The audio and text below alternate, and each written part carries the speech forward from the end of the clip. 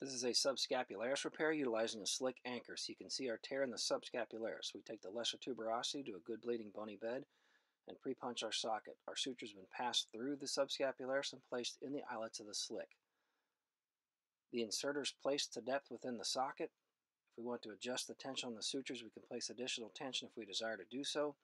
Otherwise, we depress the button, which disengages the driver from the inserter and allows the anchor to be seated to depth. This allows for an all-arthroscopic repair of the subscapularis